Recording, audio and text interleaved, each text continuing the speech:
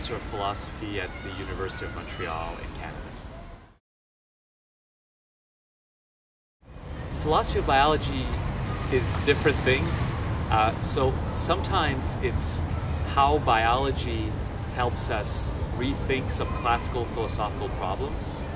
So one example of this is how, biology's efforts to understand how to define a species or to identify species helps us understand the relationship between, a classical philosophical problems of the relationship between types and tokens. So individuals and the class they belong to.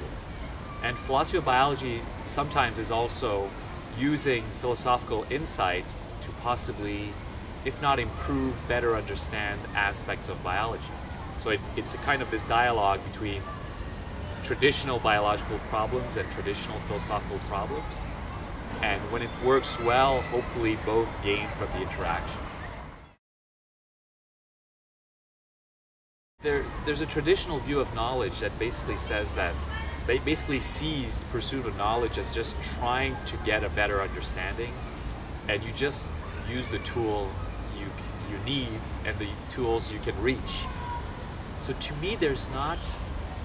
I don't adopt a view of disciplines as being very rigid. So the fact that I'm in a philosophy department, I could be in a biology department or I could be in a history department, and what defines your approach is more in terms of the questions and the tools you adopt than the letterhead that you get when you get hired. So it's more. I am not a scientist.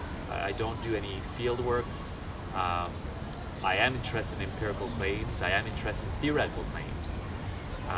But what makes me a philosopher is more some of the problems I'm interested in than the department I'm in. That means that if sometimes I'm interested in more scientifically focused problems, then what I'm doing is maybe less philosophical at that time. And then it's just a question of how you approach a problem that determines what kind of disciplinary approach you're adopting at that moment.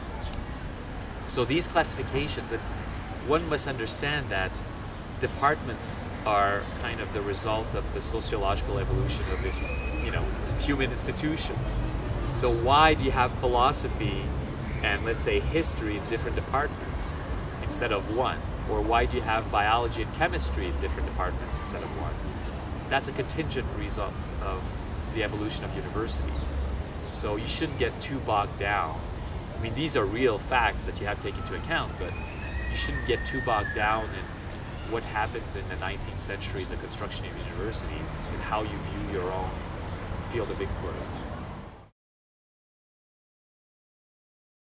First thing to keep in mind is that, in my mind, some of the best philosophers of biology have been biologists, right? So again, this is not just a disciplinary thing. I think where philosophy of biology can contribute to biology is when it puts into question the types of objects that biology should be looking at and the types of relationship that biologists should be looking at. And so, for instance, there was a very positive dialogue between philosophers and biologists about whether we should view species as whole individuals, right? Now, it seems purely theoretical, and it is in some sense, but let's say you adopt a view of species as whole individuals, then you can ask questions that you would be able to ask if you don't consider species as emergent wholes. So you can start talking about, let's say, species selection or species evolution. I'm not saying it occurs, that's an open question, but that's a type of interplay between philosophers and biology where something that at some level is a purely philosophical question can have some research dividends, if you will. And there are other examples with this. Just the history of the relatively recent history of our field of philosophy of biology shows a lot of collaboration between philosophers and biology. So group selection is another example. A lot of good work on group selection has been done in dialogue between philosophers and biologists. So those are some of the most salient features, but you can see it in Evo-Devo, you can see it in symbiogenesis work, you can see it in various areas where basically a theoretical, let's say a more abstract theoretical perspective is helpful at a given moment in the transformation of a field or transformation of a field of inquiry. The biologist Lee Van Valen was looking for definitions of evolution that didn't focus exclusively on genetic descriptions and how to better link development and ecology. So I actually think a good definition of evolution is how environmental constraints affect the development of organisms and other biological systems. The focus of my inquiry has been to understand what we mean by survival of the fittest. So when we think of evolution, the traditional slogan is survival of the fittest, but then the hard work comes in defining and measuring this fitness. And so I've been interested in trying to find measures of fitness that apply for a broad class of biological phenomena. And by doing so, this has led me back to traditional philosophical questions about biological individuality. So if you say survival of the fittest, well, you must ask yourself, survival of the fittest what? Are we talking fittest gene, genotype, genome, organism, deme, species, and so on? And when you start wondering at what level does fitness apply, then you think about how is the biological world structured into, let's say, biological objects. So I've been very interested in biological individuality and how to think of, let's say, collective aggregates of organisms possibly becoming emergent individuals, and would it make sense to talk about the evolution of these emergent biological individuals?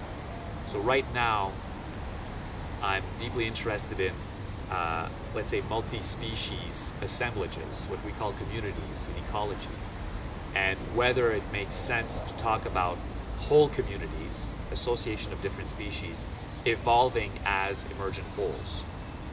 So in some sense, it's taking evolution by natural selection, taking very core aspects of evolution by natural selection, and trying to see if it applies to systems for which it wasn't intended or we hadn't tried to apply it for. And this has been done by biologists, but the theoretical framework is still up for grabs in many respects. So that has been the focus of my research recently.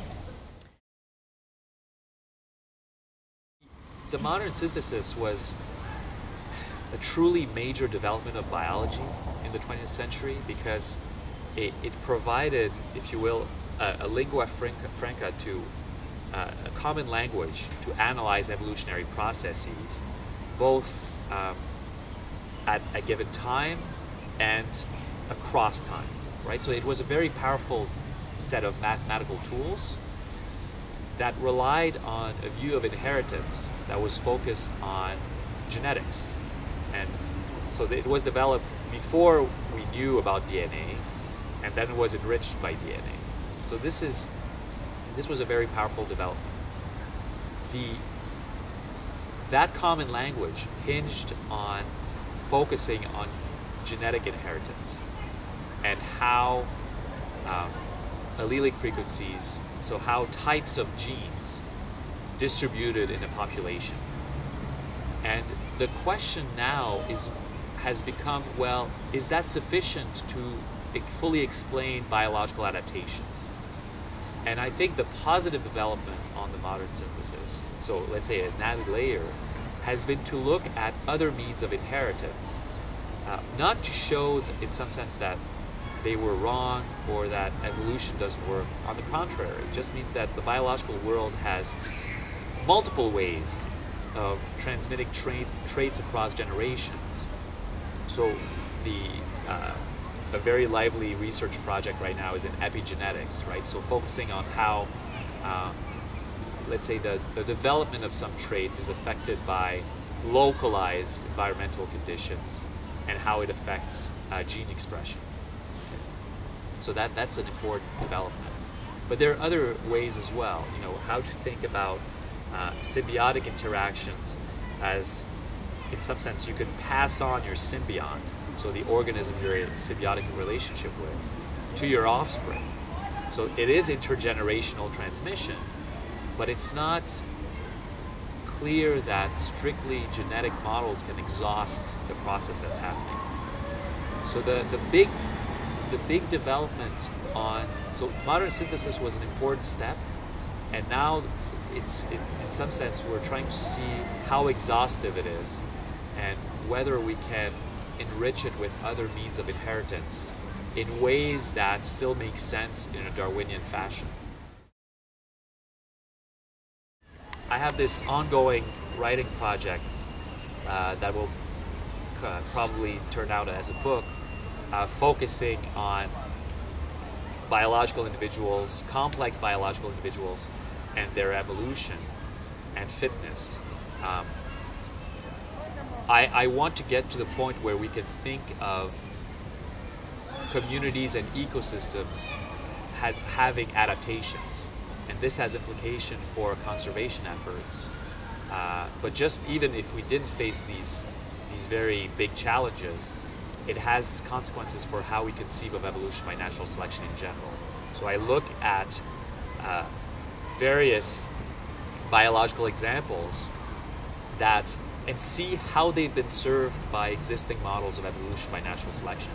So I look at the quaking aspen, I look at termite colonies, I look at Hawaiian bobtail squid, and I look at mud, you know, how the microbial communities in mud samples, and try to see how various evolutionary models fare relative to these models, to these organisms.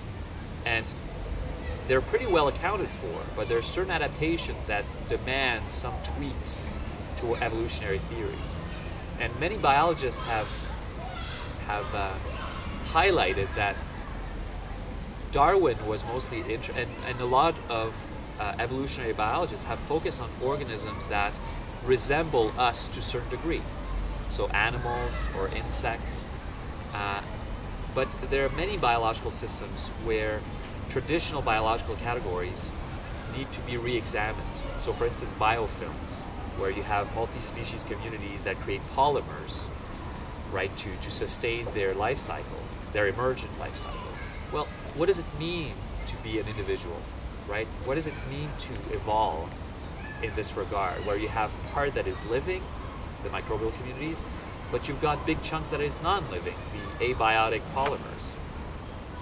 So these are all examples that I try to analyze and see how can we offer a more encompassing notion of evolution by natural selection to both recognize that you have emergent biological individuals like ecosystems, and see whether it makes sense or not to talk about their evolution or talk about their adaptation. And this is an ongoing project, and I hope to complete it in the coming year or two. I just co-edited a volume with a colleague from CNRS in Paris. It's called From Roots to Individuality at MIT Press.